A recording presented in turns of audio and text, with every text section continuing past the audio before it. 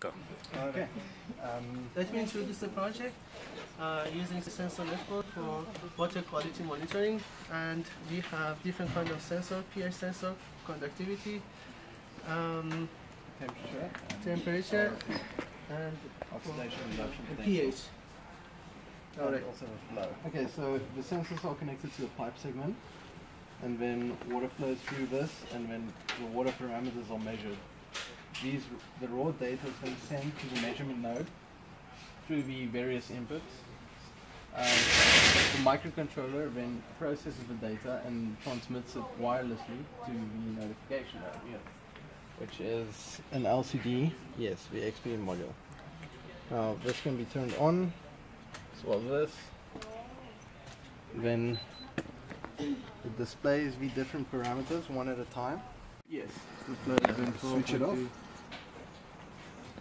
So now it keeps those readings. So there's water in the pipe now. Okay. Yeah.